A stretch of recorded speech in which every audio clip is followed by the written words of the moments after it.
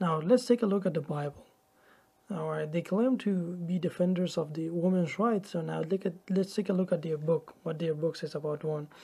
So it's the prophecy of Isaiah that God commands the Isaiah to go and, you know, destroy the Babylonians. So because they have done, they did bad things to you, so now it's chance for you to take your vengeance back. So what God's command Isaiah here is, he says to Isaiah that their infants will be dashed to pieces before their eyes, their houses will be looted, their wives violated. So it's actually permissible according to the Old Testament, right? According to the Bible, gang rape is permissible according to the Bible. Look at the other verse. It says, if a man sells his daughter as a servant, she is not to go free as male servants do. So if it's permissible in the Bible, in Christianity or in Judaism, to sell your daughter as a servant. I don't want to bring the whole context. The whole context is totally hideous.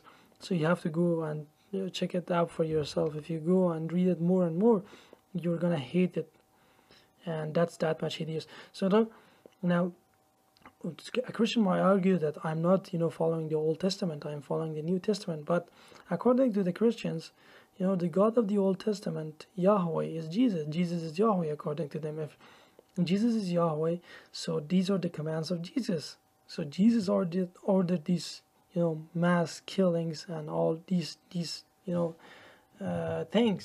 in the Old Testament. Now let's move on. It says, if a woman should learn in quietness and full submission, I do not permit a woman to teach or assume authority over a man. In the Quran, we actually we mentioned that a woman can have authority over a man, but here it says that she must be quiet and learn in quietness and full submission. Let's move on. It says, for Adam was formed first, then Eve, and Adam was not the one deceived. It was the woman who was deceived and became a sinner. So all those actual problems, all of the fault of the Adam, all of those things, Eve is to be blamed because of that. And the Bible actually criticizes Eve for the sin of Adam. Adam had a mind, Eve had a mind. They should have thought for themselves that they shouldn't eat from this tree that God forbade them to do.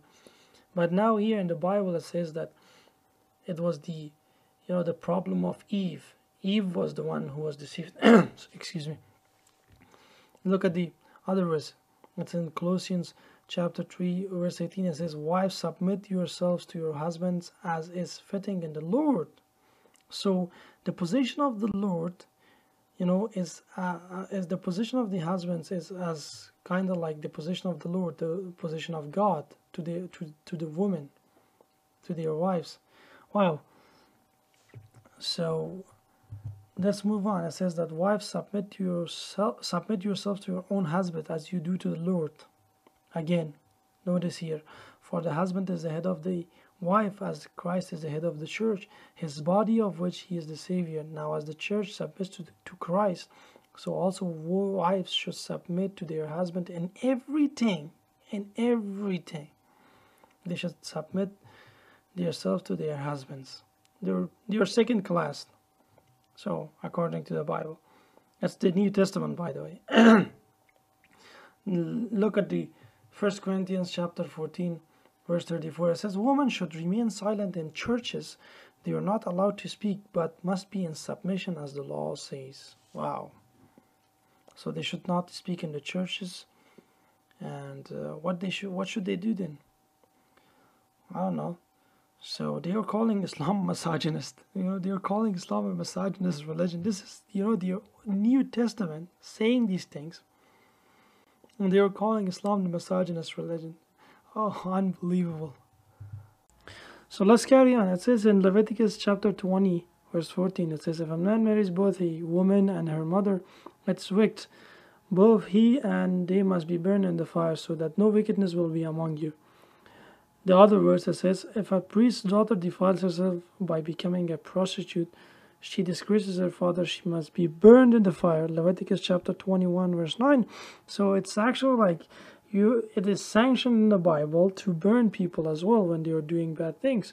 So let's see what the Prophet ﷺ said about burning people. It's in Sahih al-Bukhari, book 58, hadith 166. It says, وَإِنَّ النَّارَ لَا يُعَذِّبُ بِهَا إِلَى اللَّهِ. But as punishment with fire is done by none except Allah. So no one is allowed in Islam to burn people. So let's carry on. It's Islamically, it's not allowed for any Muslim to burn anyone for any reason, even if it's wicked or good or bad or whatever it is. So in another verse, it's in Deuteronomy chapter 22, verse 13 to 21. It says, if a man takes a wife and after sleeping with her dislikes her and slanders her and gives her a bad name, saying, I married this woman, but when I approached her, I did not find proof of her virginity, then the young woman's father and mother shall bring to the town elders at the gate proof of that she was a virgin. Her father will say to the elders, I gave my daughter in marriage to this man, but he dislikes her. Now he has slandered her and said, I did not find your daughter to be a virgin, but here's the proof of my daughter's virginity. Then her parents shall display the cloth before the elders of the town, and the elders shall take the man and punish him. They shall find him 100 shekels of silver and give them to the young woman's father, because this man has given an Israelite virgin a bad name. She shall continue to be his wife. He must not divorce her as long as he lives. So imagine. So let's carry on, and we will talk about that. We will have a discussion about this. If, however, the charge is true and no proof of the young woman's virginity can be found, she shall be brought to the door of her father's house, and there the man of her town shall stone her to death. He has done an outrageous thing in Israel by being promiscuous while still in her father's house. You must purge the evil from among you. So it is, according to the biblical law, right? You have to bring the cloth. What if the woman, the young lady is innocent and the cloth is not there at first place, right? She will most likely get stoned to death, if the cloth is not there. And the other thing is, even if he slandered her, so he cannot divorce her as long as he lives. So somebody slanders the woman, right? And he continues to be, her husband.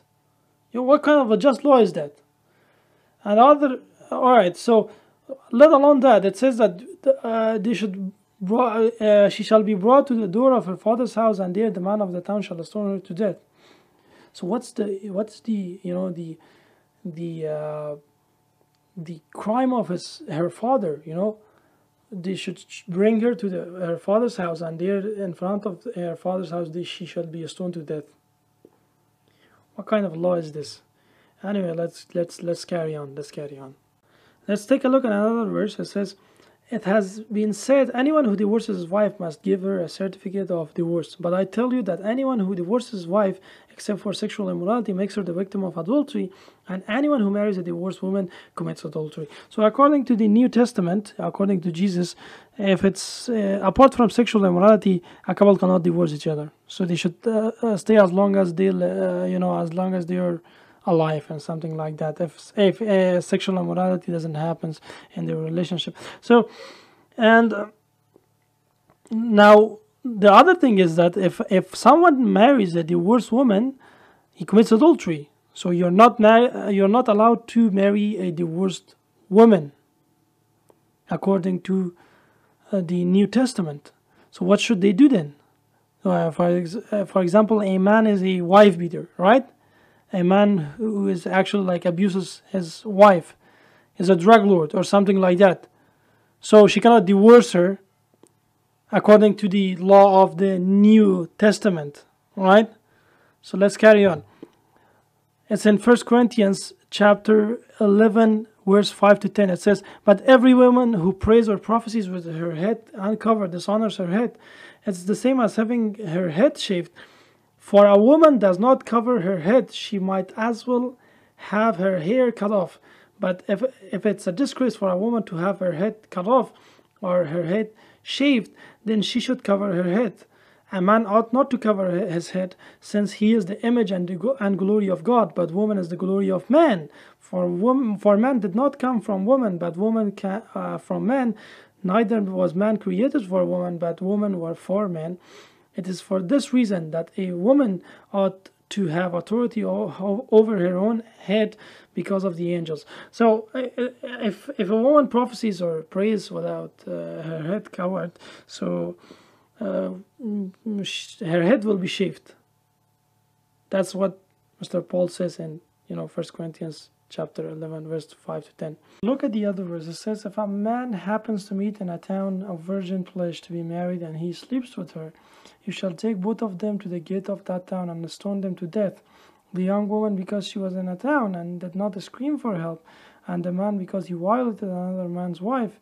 You must purge the evil from among you. So now, why I brought this verse, the reason that I brought this verse was this: if a woman, screamed and nobody heard her, so what's going to happen to her then?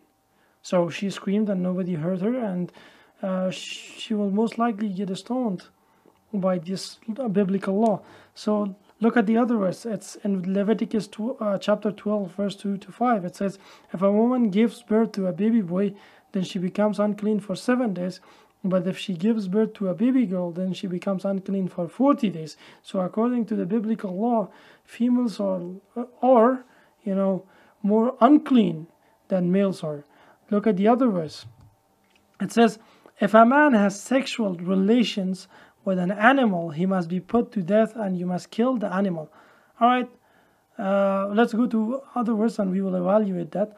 If a woman approaches an animal to have sexual relations with it, kill both the woman and the animal. They must be put to death. Their blood will be on their own heads. So it says that, first of all, it says that if a woman approaches to have sexual relations, so she didn't have any sexual relationship, but she intends to do, the sexual relation with this particular animal. So what you're going to do is that you should kill both of them. So the woman doesn't do any bad thing, but she's more likely to get killed because of her intentions. And why should we kill an animal at first place, right? If a man or a woman has a sexual relation with an animal, why should we kill the animal at first place? What is the crime of the animal? Why should the animal should be blamed because a man or a woman has intercourse with it? So that's actually the law of Bible. So it's a biblical law. Now take a look at the other verse. It says, if two men are fighting and the wife of one of them comes to rescue her husband from his assailant, and she reaches out and seizes him by his private parts, you shall cut off her hand, show her no pity. Deuteronomy chapter 25 verse 11 to 12. And be careful when your husband is actually fighting someone to not reach somebody by the private part, or your hand will be cut off, even if you're right. So it's in book of Genesis chapter 38 verse 6 and 9. And this verse, Judah got a wife for his firstborn, and her name was Tamar. But Judah's firstborn, was wicked in the Lord's sight, so the Lord put him to death. Then Judah said to Onan, sleep with your brother's wife and fulfill your duty to her as a brother-in-law, to raise up offspring for your brother. Fulfill your duty. Fulfill your duty. So how can you raise up an offspring for your brother? Right? That's actually interesting. And the other thing is that we were talking about a few verses, a few minutes ago about the verses of the Quran, right? And in the previous video, we were talking about the verses of the Quran. And in the Quran, Allah subhanahu wa ta'ala said that you cannot inherit, inherit a woman. So according to the Bible, you can inherit, at some point it was something like this. So you could inherit, the wives of your deceased family members. And look at the other book. It's the Roman Catholic Bible. It's a book from the Roman Catholic Bible. Its name is Ecclesiasticus, and it is said in Ecclesiasticus that it's a disgrace to have fathered a badly brought up son, and the birth of any daughter is a loss. And the other verse in the same book, it says, a shameless woman shall be counted as a dog, but she that is shamefaced will fear the Lord. So according to the Bible, a shameless woman is a dog. So let's go to the canonical saints of Christianity, what they said about the woman. Woman is a daughter of falsehood, a sentinel of hell, the enemy of peace. Through her Adam lost paradise. Saint John of Damascene or Damascus. Woman is the instrument which the devil uses to gain possession of our souls. Saint Cyprian. Woman is the fountain of the arm of the devil. Her voice is the hissing of the serpent. Saint Anthony. Woman has the poison of an asp, the malice of a dragon. Saint Gregory. So these are the canonical, saints of Christianity. And I'm actually like, one advice for those people that are attacking Islam using women, just first look at your own book, right? First look at your own book and then come attack Islam. Because if you don't look at it, you will actually you will be embarrassed, and you will be shown the truth in a very, very embarrassing manner that I have showed you. So wassalamu alaikum wa rahmatullahi wa barakatuh. That was the end of the video. I hope you enjoyed it, and if you enjoyed it, please give it a thumbs up and share it with your friends as well, so that it may raise awareness.